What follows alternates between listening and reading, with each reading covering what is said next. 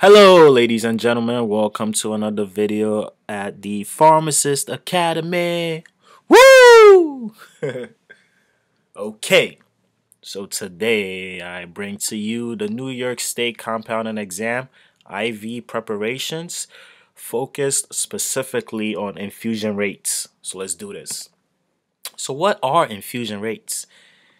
Now, let's break this down. Rates has a relationship with time, right? So infusion rates is just saying what is the relationship between this medication and time.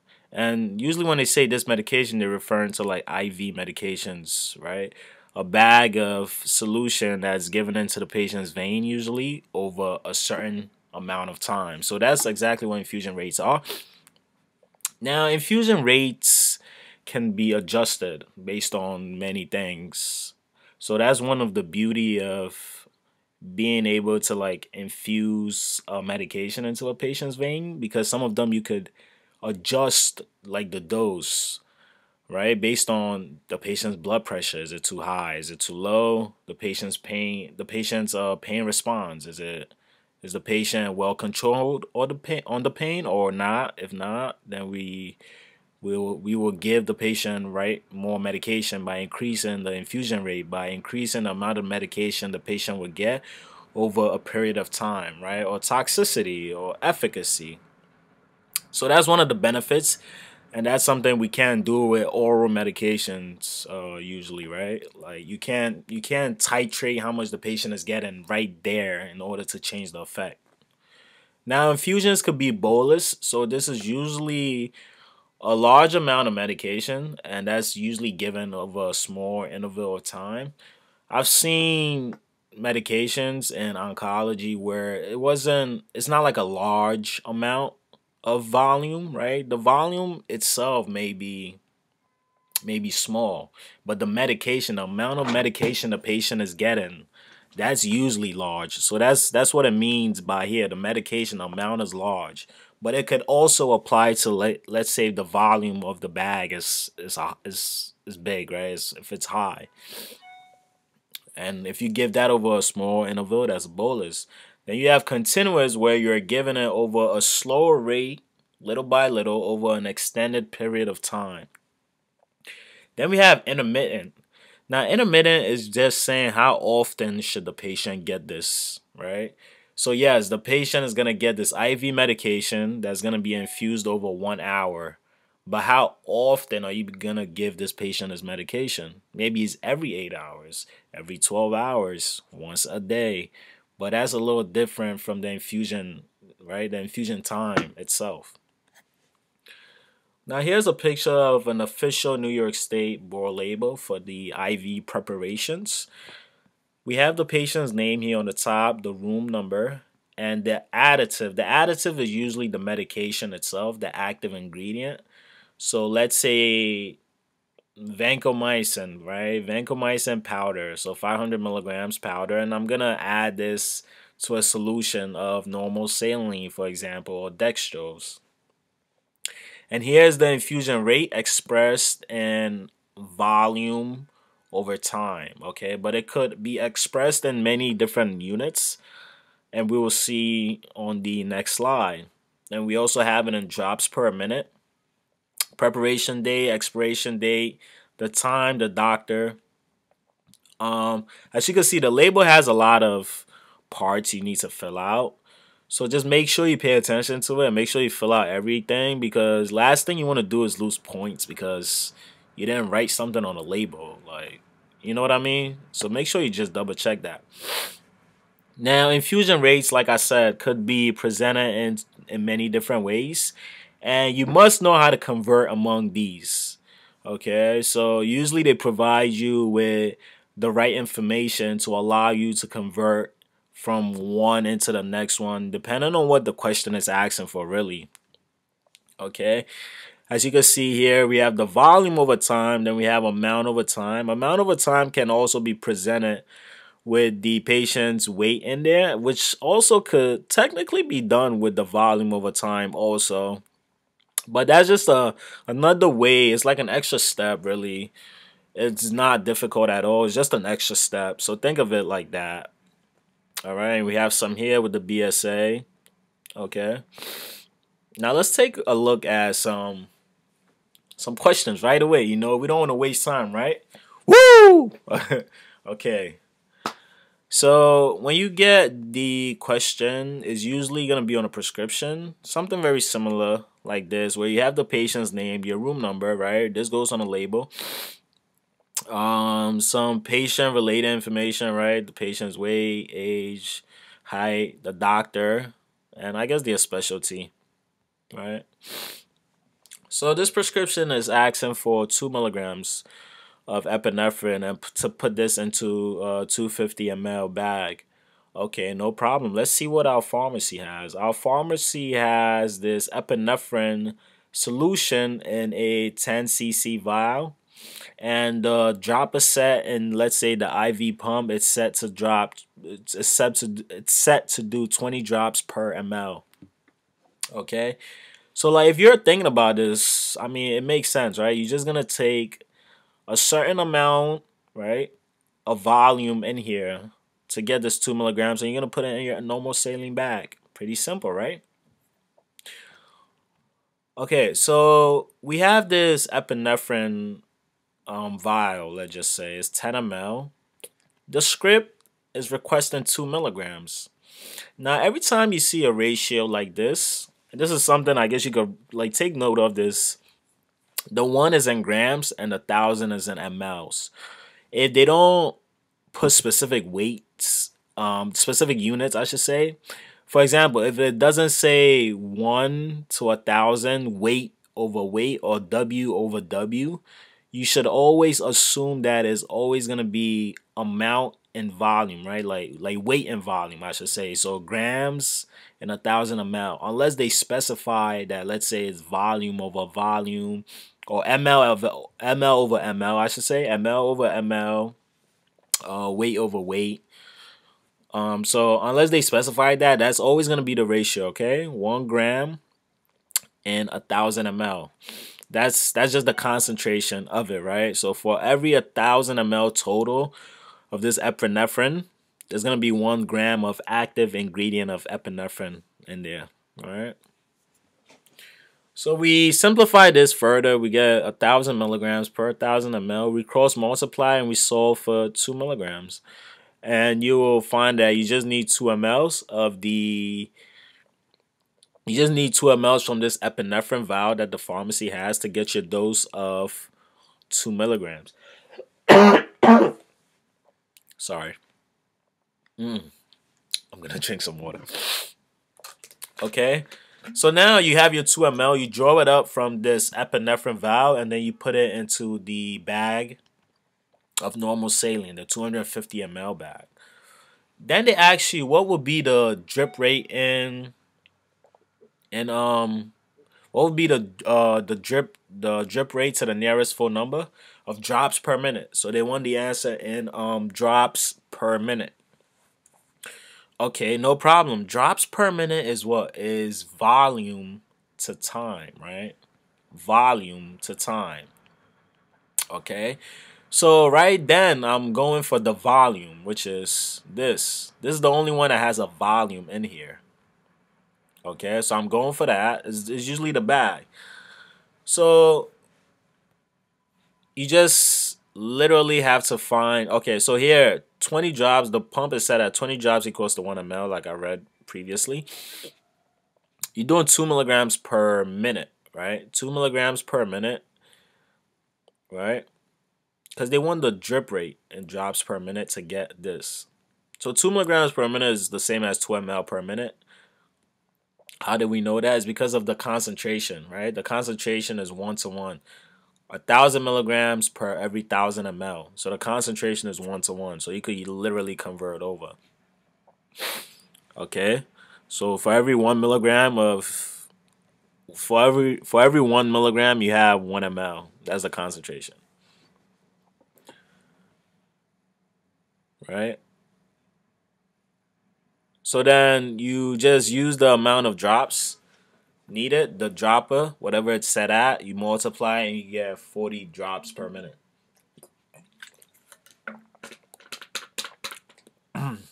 Okay, so this is pretty straightforward. So we could take a look at the next question now. So here they're asking for KCl 5 milliequivalents and 2 ml of, like, I guess it's multivitamin and 100 ml D5, right? So once again, you check the pharmacy to see how will I get this 5 MEQs of KCl. This is what's supplied. How will I get this 2 ml of multivitamin, right? This is what's supplied. So the multivitamin is pretty easy, right? Take out 2 ml from a 10 ml vial, right? But the KCl, they said take out 5 MEQs from a vial with this concentration. So you don't really know how many mLs it's going to be. So that's when you set up your proportion and you solve for how many mLs is going to be 5 MEQs. You cross multiply and you find that you get 2.5 ml. Now, what would be the drip rate to the nearest full number of drops per minute? Once again, you go back to the bag itself. So it's 100 ml. And they usually tell you how much they run it over for. 100 ml infused over 1 hour, right? So you're going to give 100 ml over 1 hour. The question is asking for drops per minute. So automatically, I'm going to convert this 1 hour into 60 minutes, right? So I think this was supposed to say every 1 hour or 60 minutes. So 100 ml over 60 minutes is 1.66 mLs per minute. And I did this to allow me to get mLs here and just multiply by 10 drops per ml to get my answer at 17 drops per minute. Pretty straightforward, right? This is another good question here. So once again, they want heparin 8,500 units and 500 ml D5W. But they're telling you to infuse 1,000 units per hour. All right, just give 1,000 units per hour. How will I get my heparin? Well, in the pharmacy, we have this heparin solution that's 1,000 unit per ml. How many mLs of that would I need? Pretty simple, right? 8.5 ml. 85,000 unit of heparin is needed for this prescription. The heparin is supplied as 1,000 unit per ml. If you cross multiply and solve for it, you're going to get 8.5 mLs that you need to draw up. And you're going to put it in the bag. You're going to put it in the 500 ml D5. Sorry. 500 ml D5W bag. Right? And then you're going to answer the next question, which is the same question. What would be the drip rate to the nearest full number of drops per minute? Okay, what would be the drip rate? You take 500 ml, right? You take 85, I should say 8,500 units, and you put it in 500 ml, right? The concentration of that bag is 17 units per ml. Okay, they want you to infuse 1,000 units.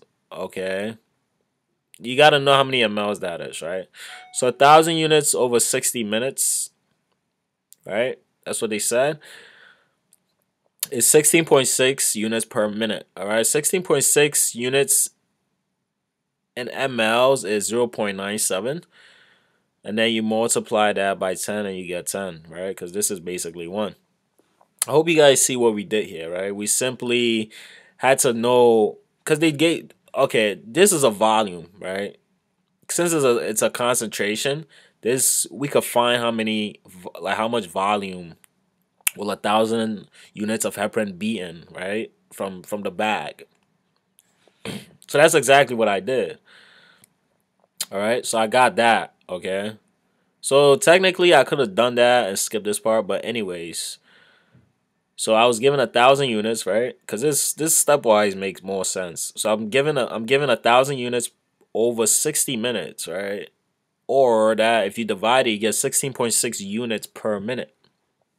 Okay, and then this is just converted back into mLs to know how much mLs, right? How many mLs is per minute? Your answer is 10 drops per minute. I don't want to over explain this, but I feel like I just did. I just want to make sure you guys really understand this, because this is not that complicated, really. Just follow through and just try to make sense of it. Okay, So gentamicin, okay, 1 milligram per kilogram. They want you to put this in 50 ml D5W. Pretty straightforward. Once again, where am I gonna get my gentamicin from? Okay, and even if I know where I'm gonna get it from, it's in volume. So how much am I gonna draw up? Okay, it's right here, 1 milligram per kilogram. You got the patient's weight. Convert that into kilogram, right? Oh, I guess I didn't put that. But I believe 130 divided by 2.2, 132, right? 132 divided by 2.2 is 60, right? So I just had to double check. So you need what? 60 milligrams because it's 1 milligram per kilogram. I need 60 milligrams of gentamicin. Based on what we have in the pharmacy, I would need 1.5 ml. Now, what would be the drip rate to the nearest full number? Once again, you go back, you take 50 mLs to be given over 20 minutes. You don't care about the every 8 hours. You're only given the bag for 20 minutes. Okay? The every 8 hours is just how often you give the bag. But how long do you give the bag? That's over 20 minutes. You do the math, you get 25 drops per minute. Next question. Bactrim. 600 milligrams per 120 milligrams in 250 ml D5 every 12 hours. Infuse over 1 hour. I hope I'm bringing you guys like good variety of these kind of questions, right? It's not like the same type. Each script is like a little bit different, right? So that's good. So once again, where am I going to get this Bactrim? I checked the pharmacy. Is this all we have? No problem. Let's go into the lab. Bactrim is dose based on the trimethoprim, right? The TMP, trimethoprim component. Okay. So that's the second number. So that's the second number on the script. So it's 120 milligrams. But when you come into the pharmacy, it's the first number. So it's a little tricky. So it's dose based on that, all right? So in this case, it's like just looking at 16 milligrams per ml. But you need 120 milligrams, right? So you just solve for it, and you're going to get 7.5 ml. And you'll find that 7.5 ml will also give you 600 milligrams of the sulfur methoxazole. So like this, they set it up perfectly for you, okay? I can't imagine if the 7.5 ml would have gave you more than you need or less of the sulfur methoxazole, but exactly the amount of trimethoprim you need. No, they wouldn't do that to you. At least not in this kind of question. Once again, what would be the drip rate in drops per minute? Oh, look. Go back. Take the bag. 250 mLs. How often they want it? They usually tell you the infusion rates. So read it. They want you to give it over 1 hour or 60 minutes. Right? You multiply by 10 drops, right? 10 drops per ml, you get 42 drops per minute. Straightforward. This one is good. So we have 500 ml of a D5 half NS with 18 MEQs of potassium chloride and 6 milliequivalents of mag sulfate. So don't get confused here. There's only 2 active ingredients, right? And also the fact that what they have in the pharmacy is kind of gives you that kind. The 500 ml is just your bag, right? In this case, it's D5 with half an S, so that's a type of bag you may see. Okay, so just keep that in mind. Or they may say, like, there's some amount of, like, there's 10 milliequivalents of potassium in here, but the script wants 20, right? And you gotta account for that 10. Also, you know, like, they could play around with that. I haven't seen that, but I guess it's possible. But let's not overthink this. They need 18 MEQs of KCl and 6 MEQs of mag sulfate. Okay, so we have this supplied in the pharmacy, and right here they said 4 MEQs of magnesium in 1 ml. Pretty straightforward, right? Set up your proportion. You're gonna need 9 ml of the KCl and 1.5 ml of the mag sulfate. What would be the drip rate to the nearest full number of drops per minute? Once again, they tell you, they give you the answer right here. Infuse over 12 hours. Infuse 500 mLs over 12 hours. How many minutes is 12 hours? 720 minutes. You divide, you're going to get 60 drops. You get, you get your answer here, 0.694. Not your answer, but that's what you get per mLs per minute when you divide. Multiply by 60 drops per ml, and that's your answer. Straightforward, right? We have another one here, 100 ml of sodium chloride, 3% and D5W over 30 minutes stat. That means we got to do this question fast. Okay, so let's go. So this is what we have in the pharmacy. How many, no. How many milliliters of sodium chloride, 23.4% is needed to fill this prescription? The prescription wants 3%, right? In other words, what is 3%? That's actually 3 grams of sodium chloride in 100 ml. Whenever I have percent, that's how I convert it, right? Percent means 100, so I always the 3, that means gram, right? So 3 grams. Like when I had the 1 gram with the ratio to 1,000, right? That last part was the ml, and it was 1,000 ml. This one is just 2 zeros. It's 100 ml. So it's 3 grams per 100 ml. Really? That's all you want? We got you. This is all I have in the pharmacy. But if you look closely, this is what? Oh, where did I put it? But this is 23 grams per 100 ml, okay? The prescription is requesting 3 grams, okay? Set up a proportion, 23.4 grams, because it's 23.4% of NS that you have in the pharmacy. You set up the proportion and you get 12.8 ml for you to draw up and put in the bag, and that will give you your 3%. What would be the drip rate to the nearest full number of drops per minute? Once again, folks, you go back. How much is in the bag? 100 ml over 30 minutes. They tell you the answer. Don't miss this. 100 ml over 30 minutes. You divide it as 3.33 mLs per minute, and then it's set as 15 drops per ml. You multiply, you get 50 drops per minute. Question 8. Hang in there with me, guys. We're almost there. But you're getting different versions of these questions. If you practice, you should not get any of these wrong. It's so straightforward. Calcium leucovorin injection. We need this much in 50 ml NS and infuse it over 20 minutes. Okay, where am I going to get my leucovorin? Okay, we have some leucovorin powder in the pharmacy. It's 50 milligrams, but we can't. It's not like we could draw up powder and just put it into this solution. It's probably not even gonna be stable, right? But here you have to reconstitute it. So you reconstitute it with 10 ml of sterile water for injection, and this is gonna be a concentration. So this is what I have. This is what I need. 10 milligrams per meter square. Okay.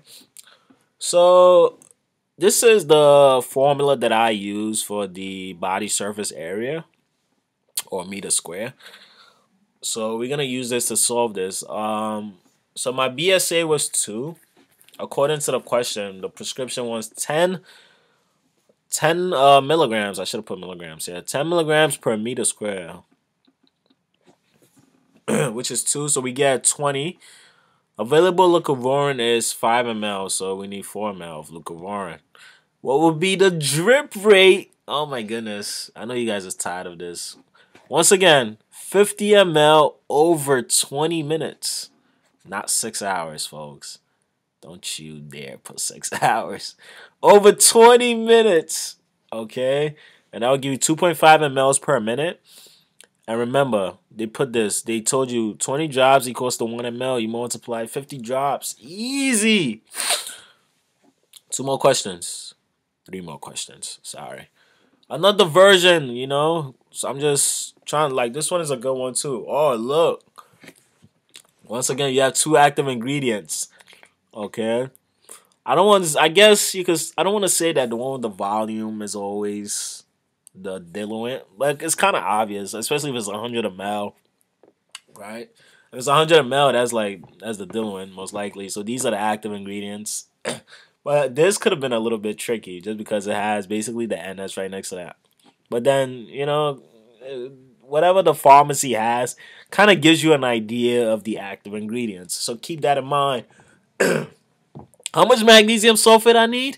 0.3 MEQs per kilograms. Not a problem. I'm going to get the kilograms here, multiply, and get my answer. How much NaCl I need? I need 0.9%. Okay. So we come here. So if you multiply with the kilograms, you get 6.81 MEQs needed. The max sulfate is available as 4 MEQs per ml, according to what's in the pharmacy for the max sulfate. Okay. We get 1.7 ml. For the NaCl, you need 0.9%. Okay, 0.9% is 0.9 grams per 100 ml. The NaCl is 4 MEQs per ml. How will I know that? How will I know? Because the only way to get this is if I convert into ml. I mean into milli equivalents, right? In order to get the amount of ml I need. So to solve for how many mLs you need to know the relationship between MEQs and grams of NaCl, and you just literally need to know one of them. 0.9%, 100 ml of 0.9% normal saline has 15.4 MEQs of sodium chloride. And yes, you have to memorize this. I'm pretty sure there is a way you can actually solve for this. It's longer, but it's possible that you could solve for it. I'm gonna show you how to do it in some future videos, but it's possible. But if you want to keep things very simple, just memorize this. 15.4 MEQs in every 100 ml of normal saline.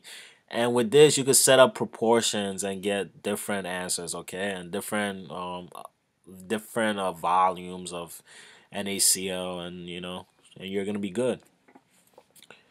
Solve for how many ml of available NaCl was supply. 15.4 MEQs. The answer is 3.85. What will be the drip rate? Oh, God. Should we even go over this part? I mean, come on. 100 ml. Infuse over 2 hours. They give you the answer.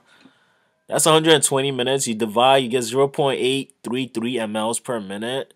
Multiply that by 60 per minute. 60 drops per minute. Your answer is 50 drops per minute. Yes, it is. Here we have 250 ml dopamine infusion and NS. Concentration of 1600 micrograms per ml. Infuse that. You guys, look, when you see the prescription written like this, all you gotta say is, you don't scare me. I am going to tear you apart. Okay, this is how we're gonna do it. So how much dopamine do we need to add into this 250 ml dopamine infusion to make it? We don't know. All we know is the concentration. Okay, no problem. So this is the concentration, which is 1600 micrograms per ml, right? But the whole bag is 250 ml. So in that, we're going to have 400,000 micrograms or 400 milligrams. Available dopamine comes as 80 milligrams per ml. Therefore, you need 5 ml. Didn't we just destroy that part? I'm telling you, it's not that complicated, okay? And if it is, let me know, okay? I will share more questions with you guys and, help you guys get better. That's my goal, okay? So either way, you're going to be good. What will be the drip rate, once again, to the nearest full number of drops per minute? I'm not even going to go over this part. Should I? Okay. 10 micrograms per kilogram. Okay. The patient is 70 kilos. 10 times 70 is 700 micrograms per minute, right? Or 0.7 milligrams per minute. So based on the concentration of the bag, find out how many mLs is 0.7 milligrams, and we found that it was 1.6. No. What was it? 400 milligrams into 1.6 milligrams per mile. I guess I didn't include the next step. But you just have to set up a conversion to find... Wait, did I do that? Wait, can I... Sorry, guys. I just want to double check this. So the 400 divided by 250, that's the concentration, okay? But we have 0.7 milligrams, so it's going to be 0.7 divided by 1.6, and it's 0.43 mLs. Oh, wow. Times 60. So it's 26, actually. I don't know where I got this from. So this is supposed to be 26, guys. I think what I did was that once I got the concentration of the bag, right? Because they just want you to infuse they just want you to infuse 700 micrograms per minute. Okay, that's all they want you to infuse. So it's 0.7 milligrams per minute, and based on the concentration of 400 milligrams. Yeah. All right. So this is supposed to be 26. Sorry, guys. I just had to like make sure I wasn't going crazy, which apparently I was since I put 96. But last but not least, so this is the bonus infusion rate question. I just decided to call it that because if I didn't, I would have had 11 questions, right? And this is not supposed to be RX 25. It's supposed to be RX 11. So with this, we have drug X given as 150 milligrams per meter square per day, right? We have the formula to get the meter square, so we are not worried. Drug Y comes in 2 milligrams. Drug Y, 2 milligrams in 100 ml D5. This is a little confusing. It shouldn't be. They just saying add this amount of drug X, add this amount of drug Y, 2 milligrams, and put in 100 ml. Okay? And infuse over 30 minutes every 8 hours. Now, drug X, we do the BSA thing. We got 0.8. 0.8 allowed us to get that we need 120 milligrams of drug X per day, right? But when you're calculating these prescriptions, it's not usually per day. It's usually they want to know per bag, right? How much would you need per bag? So you have to divide by 3 because the patient is getting it 3 times a day, and this answer isn't per day. So divide by 3 to get every 8 hours. So it'll be 40 milligrams in each bag, right? So based on the concentration, we find that we need 0.8 ml. Drug Y, pretty straightforward. It comes as 1 milligrams per ml after you reconstitute it with sterile water for injection. And you find out that you need, 2 milligrams, so you just need 2 ml. What will be the drip rate? One last time, ladies and gentlemen. Take the bag, 100 ml, infuse it over 30 minutes. Okay? You get 3.3 mLs per minute, and then you get 60 drops per minute. 60 drops per minute is what the thing is set at. You multiply, you get 198 drops per minute. That sounds crazy, right? But that's the answer. Let me just double check for you guys. Sorry. Don't end the video. Wait, I'm almost done. Wait. Okay, I got it. Whoa, this is 200. Okay, whatever. You just divide, guys. 3.3 mLs. 100 ml divided over 30 minutes. You get 3.33, I believe, right? Divided by, times it by 60. So it's 200. It's 200. I think I got 198 because I just left it as 3.3. Yep. All right. So that will be the end of this video. I apologize if it was really long, but I just wanted to make sure I explained it the best way possible for you guys to be able to understand. So thank you for watching this video. Make sure to subscribe and leave feedback and comments. Okay, remember, I'm here for you guys. So if there's anything I could do to improve the teaching or any clarifications, just let me know. Okay, think of me as your personal teacher, so feel free to come with me with any questions. All right, take care.